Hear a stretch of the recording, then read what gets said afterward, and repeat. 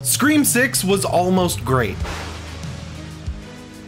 Today I'm going to be spoiling the hell out of Scream 6, so if you don't want to see any spoilers, make sure you click away from the video. Or just watch it now. I don't really care. It's up to you. Alright, so I've seen Scream 6 twice at this point. I was really excited for it. Pretty much the most hyped I've been for a horror movie ever since Halloween Ends came out, mainly because of the trailer that had Ghostface shooting someone point blank in a bodega with a shotgun. I never really talked about it here on the channel, I don't think, but if you follow me over on Twitter, you've probably seen that I wasn't the biggest fan of Scream 5. I thought it was solid as far as requels go, and it did give me those warm nostalgic feelings seeing Ghostface chasing Sid, Dewey, and Gale, plus this new cast all through Woodsboro. But the thing that really bugged me about it from start to finish, like every time I saw it, was that it kept telling me this Ghostface was something different, but by the end of the movie it just felt like the same old Ghostface. And honestly, that's not really the worst thing in the world. It really just left me feeling underwhelmed when it was all said and done. And that was pretty disappointing for me because I built that movie up going into it mainly because Radio Silence was the team behind it, and I had been a fan of them for about a decade, ever since I saw the first VHS and watched it like 100 times in college on Netflix. But look, whenever you're talking about any of these legacy sequelized franchises, whether it's Scream, Child's Play, Halloween, the Texas Chainsaw Massacre, Hellraiser, the big inevitability with all of them is that you really are always going to have too many cooks in the kitchen, and I'm totally fine attributing the fact that Scream 5 played it pretty safe to the fact that the studio probably had a lot of say.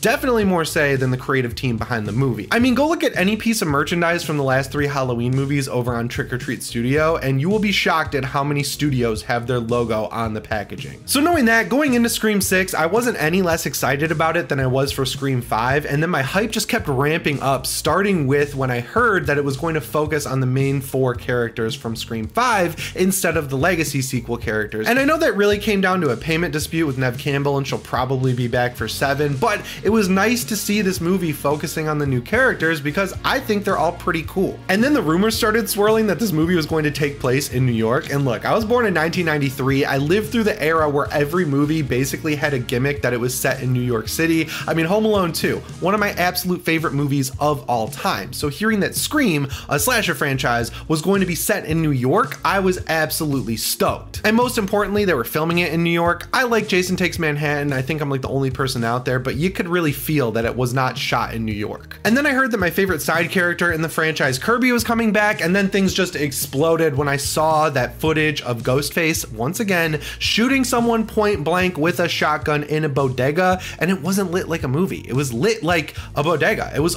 awesome. That was the first shot. The first time in these 2 new movies, 5 and 6, I saw something that made me feel like this Ghostface was something different. This video is sponsored by Athletic Greens and their AG1 nutritional drink. Athletic Greens AG1 is comprehensive all-in-one foundational nutrition that fits into any busy schedule, like mine. I have a bunch of YouTube channels. I gotta drive all the way out here to the office, which is like an hour away. I go to the gym 6 days a week, so fitting this into my schedule was incredibly simple. I've been generally trying to be healthier this year, so thankfully this doesn't totally apply to me, but it is lifestyle friendly. So whether you eat keto, paleo, vegan, dairy-free, or gluten-free, this will fit into your daily life. Basically, it was made with forming a micro habit in mind. It's 1 scoop, 1 minute, once a day, every day. First of all, it contains dairy-free probiotics that protect your gut, plus it has naturally occurring enzymes that improve the digestive process. I learned the hard way that natural immunity basically is formed in your gut, so having AG1's 2 hero probiotics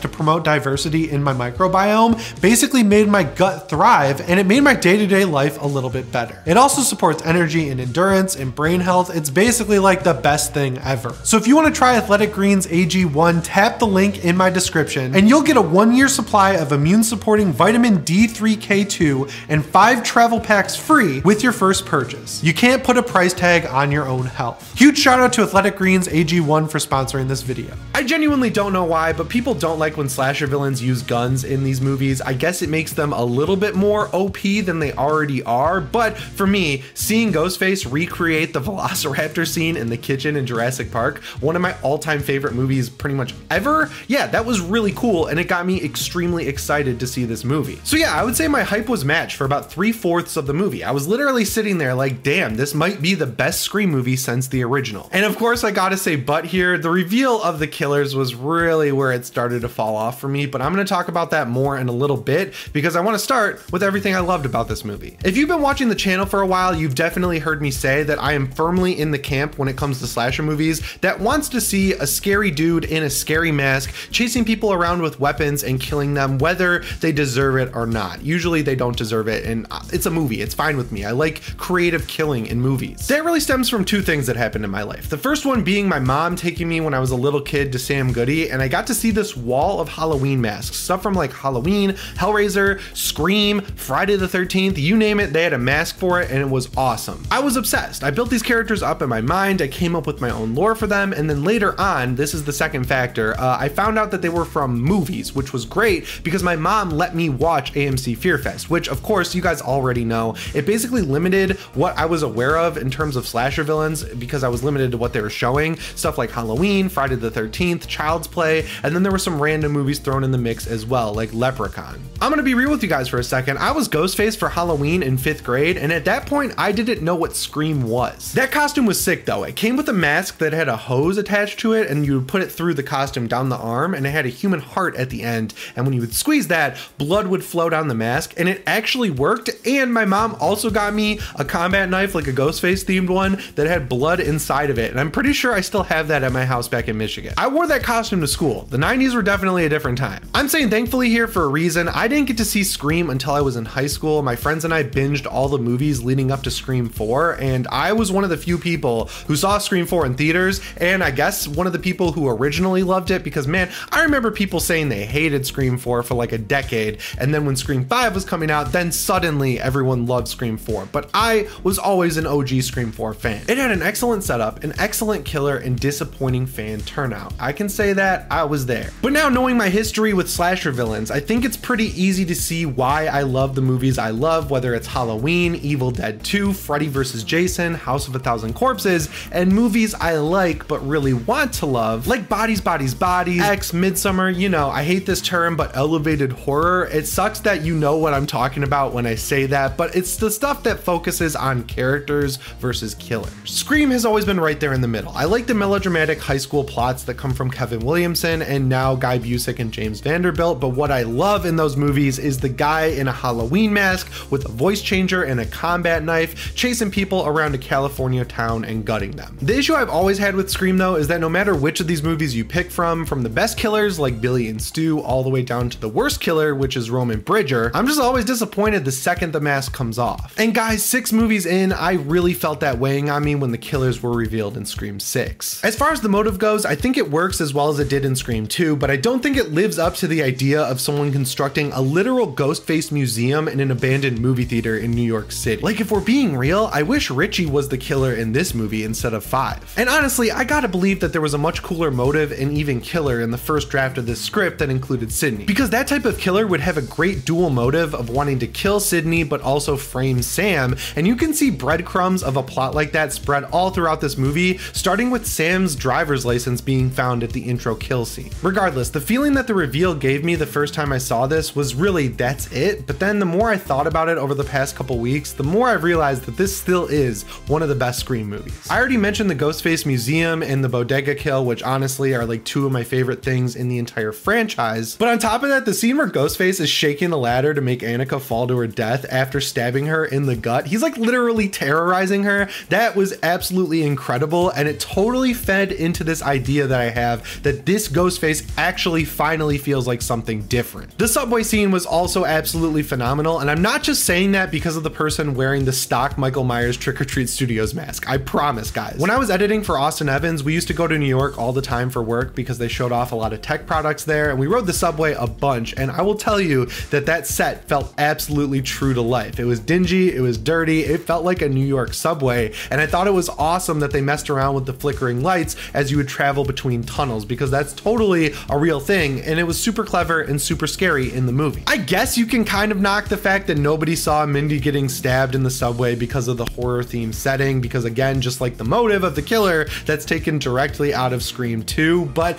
because it was so cool and well directed, I'm not throwing any shade at that kill. And next, people seem to be 50-50 on whether it's cool or cringe to see Billy talking to Sam in glass surfaces. In Scream 5, I definitely was leaning towards cringe, but now seeing it in Scream 6 and it becoming like Sam's defining character trait, along with her just brutally stabbing people 100 times, I am definitely leaning more towards the cool side of the slider, but I'm still more towards the middle. I can't decide. In its defense, it fits the tone of the franchise perfectly, and I don't think you could really argue with how cool it was to see him in the glass of the display case that was holding the original Ghostface costume with the knife. I just thought that was really cool and thematic, and it scratched that nostalgic itch, you know. It got me really good. The thing I really can't forgive with this movie that's been bugging me for over a week now is that Chad, Mindy, and Gail, Chad especially, all took mortal wounds, and all three of them got to survive this movie. Like, really? I personally don't think Dewey's death was earned at all in Scream 5. Every time I watch it, it just pisses me off more. So to have that knife dug in deep even further in this movie, letting Gail live through what she went through, and even Chad, I guess, like, come on, there's no justification for that outside of maybe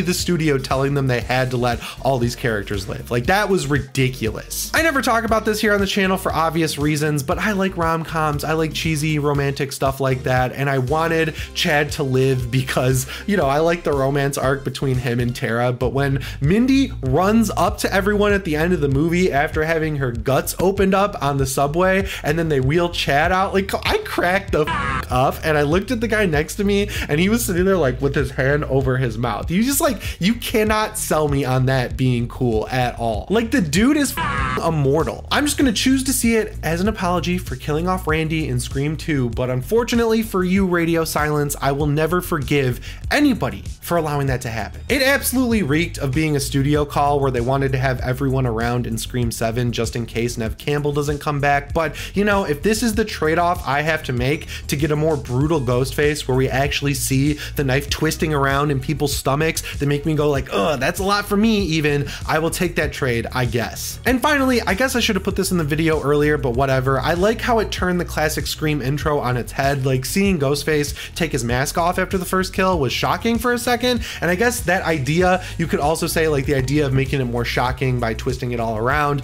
that's something you could attribute to Scream 2, but it's the last time I'll mention Scream 2, I promise. The point is, Scream 2 is awesome. It's on sale on iTunes right now for like $8. You should go check it out. I mentioned it a couple times here on the channel. Always had a huge crush on Samara Weaving, so getting to see her in a Scream movie was awesome. And then seeing the shock of Ghostface taking his mask off, great. And having it all lead up to an actual dismembered body stuffed inside a refrigerator, that's where this movie hooked me, and thankfully it was in the first scene. Oh, and that just reminded me of the therapist getting stabbed in the face through the door. I'm just really glad that Radio Silence got to show that stuff in this movie. It was like sorely needed as a fan of Scream who wants to see Ghostface committing acts of violence. Sticking with Radio Silence, they did an interview recently where they joked about making a stab movie as a sort of Scream spinoff, and honestly, I really hope that becomes a thing, because my biggest problem that I have with the Scream franchise is that I love the core cast so much that I don't really want any of them to die. What I'd really like to see from a stab movie is a slightly immortal Ghostface that, most importantly, is played by Billy, or just one person, who keeps coming back over and over again to kill Sidney and her friends. Or you could have new characters come in, I don't really care. My whole point is I want a Ghostface that travels from movie to movie and it's just one person underneath the mask, because that's why I'm scared of Michael Myers and Jason Voorhees and all these characters, because they're one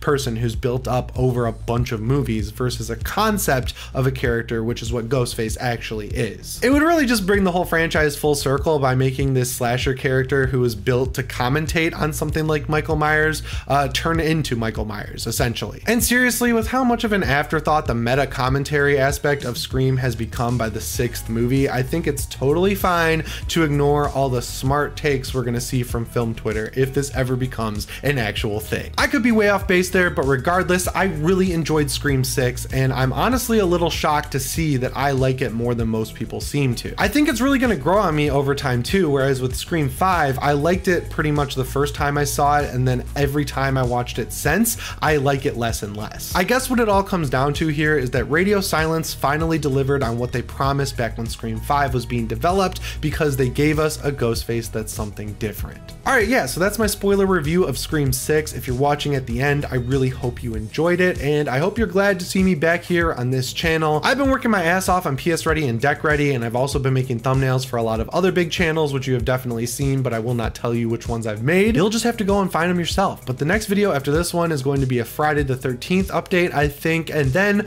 I'm probably going to take a look at the Nightmare on Elm Street franchise and round up the reviews for Evil Dead Rise if people are still talking about that movie by that point. But if you want to see more reviews of other movies, let me know what they are down in the comments below. Remember to subscribe and set your notifications to all if you haven't already. And as always, my name is Jimmy Champagne, and I'll see you in the next one. Shape on.